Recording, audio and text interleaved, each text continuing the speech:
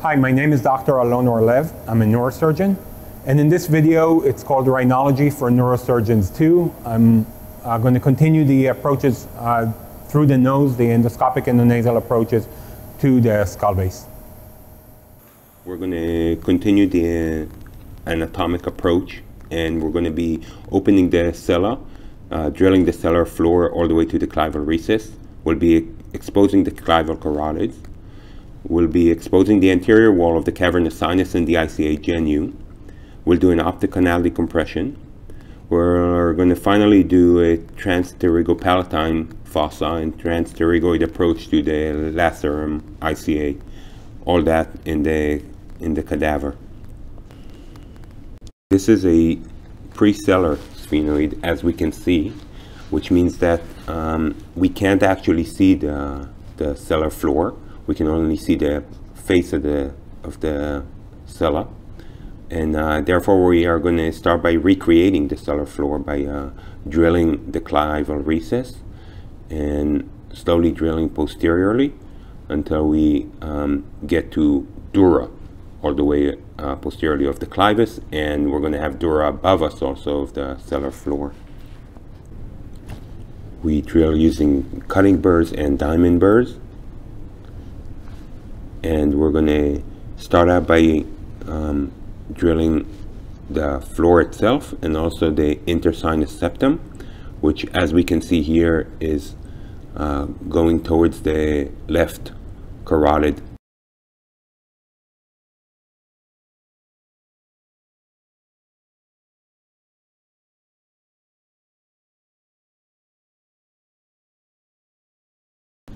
So we're essentially recreating the entire sellar cavity by slowly drilling the septums that we have and also the floor. And here we can see that I'm recreating the floor down to the cortical bone.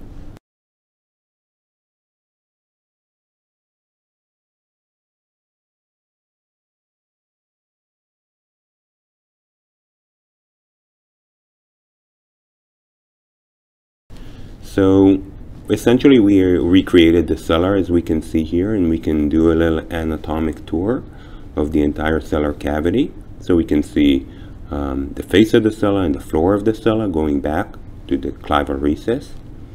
We can see the ICA bilaterally, which is the Hisson. On the left side we can see the optic nerve. On the right side above, we'll be able to see the optic nerve as well, above the ICA. And as we go down, we can appreciate the clivus that has been drilled down, the sellar floor, and the paraclival ICAs, which will be on both sides of the clivus. We're going to now open the sellar and expose the dura. We do that using a mixture of nerve hooks, ball tips, and keratins. We try to dissect the epidural plane, and we can insert them, of course, after we eggshell the bone using the drill. So we slowly dissect now the epidural plane, and then we'll start biting it with the keratin in order to completely expose it, hopefully not opening into the dura.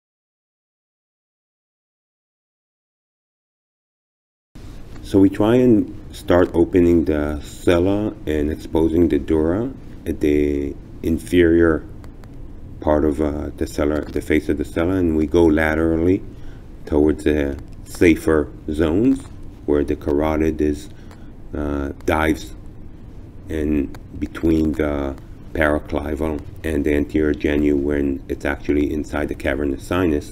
That's when it's far as from the surface, and those are the safer areas to open up first and then work superiorly. In this case, things are a little easier in terms of finding the carotid because of it's dehiscent on both sides, so we can actually see it sticking out at us. But commonly it will be covered by bone, and we will not see the anterior genu as well as we do here. You can see me dissecting the epidural plane slowly as I create it, and then bite away using the kerrison, bite the eggshell bone away in order to completely expose the cell.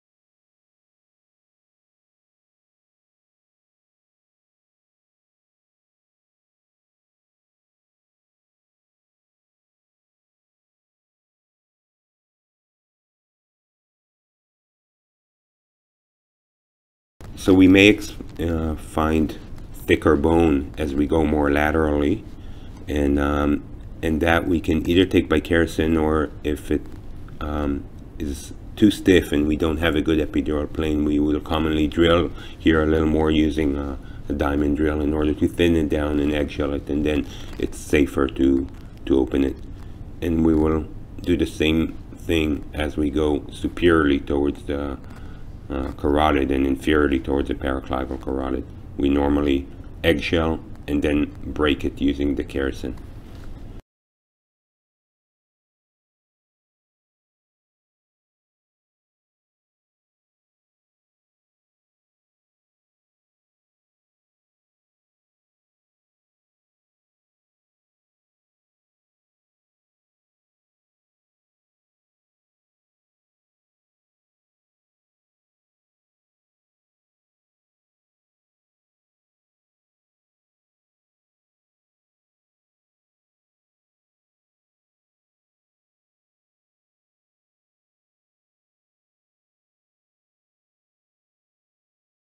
So we have now basically completed opening the entire cellar floor.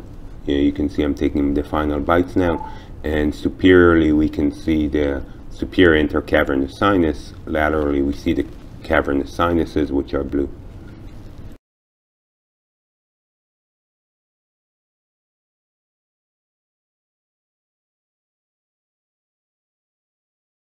So we're now going to expose the anterior genu, and we're going to do an optical canal decompression. So the epidural plane is again carefully dissected, and the eggshell bone is out fractured. That has to be done obviously very carefully as we work over the genu of the ICA and the optics.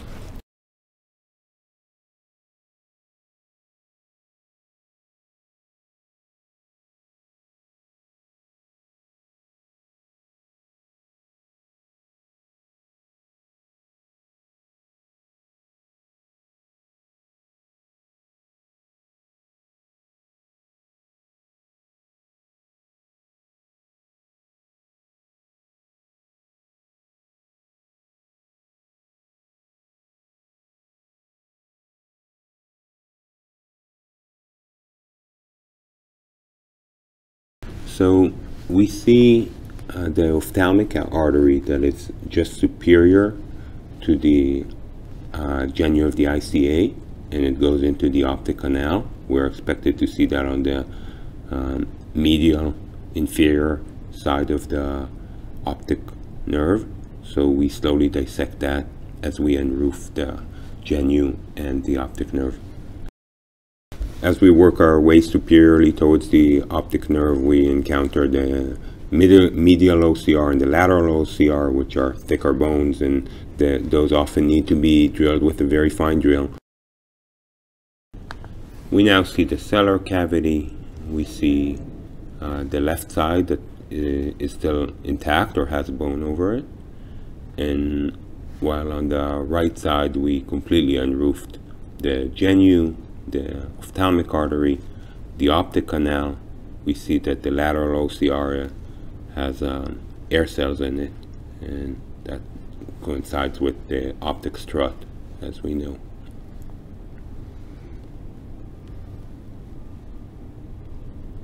And when we look down, we can see the cavernous sinus wall, anterior wall, and the paraclival carotid, and the lateral recess of the sphenoid sinus, which still has bone in it.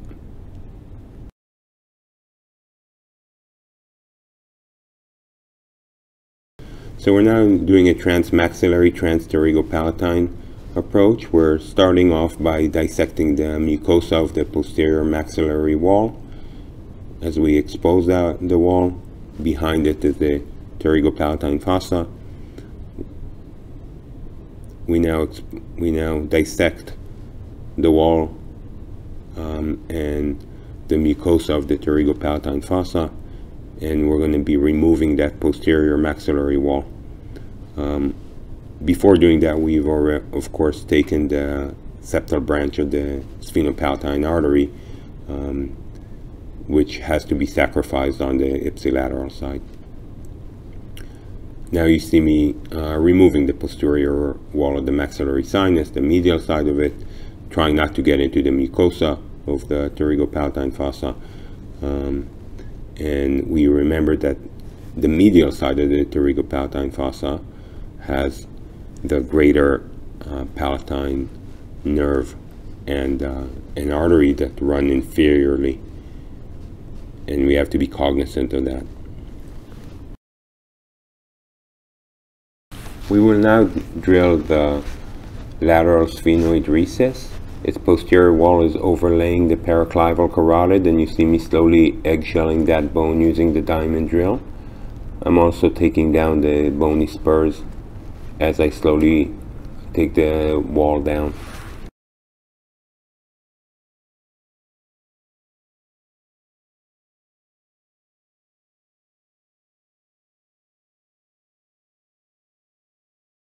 So now we're going to start drilling the Vidian canal. So once we expose the pterygopalatine fossa, we actually find the Vidian nerve, and we can slowly start drilling along the Vidian canal, the medial side of it, all the way posteriorly towards the paraclival carotid, and the Vidian nerve itself will take us to the lacerum segment of the carotid. And we commonly can drill the medial and inferior side of the Vidian canal, knowing that in most cases, and that's something that we have to follow or look at the pre-op films, the ICA or the lacerum segment of the ICA will be lateral and superior to the Vidian nerve.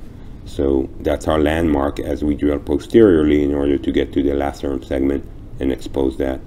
As you can see here, I'm slowly drilling with a diamond drill, exposing the entire Vidian canal from the pterygopalatine fossa posteriorly towards the lacerum ICA.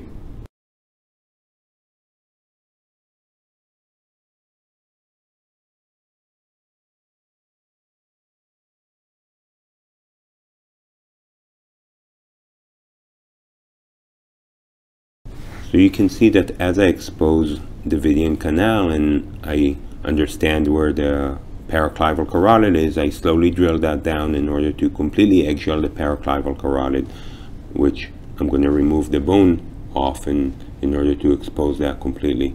And that we do if we need to go laterally. So now after eggshelling it using kerosene, I carefully resect the remainder of the bone in order to completely unroof the paraclival ICA.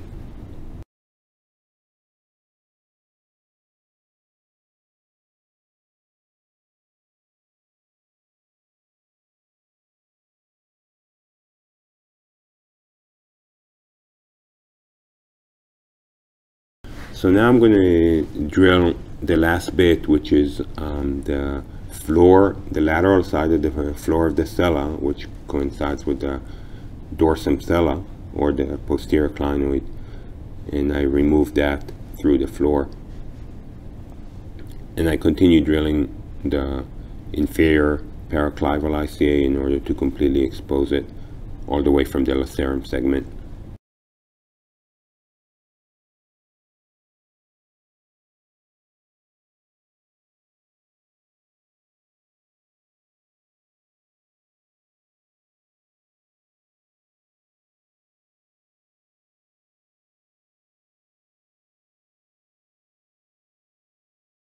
So this is the final shot, and we can actually see the entire paraclival carotid exposed, the anterior genu exposed.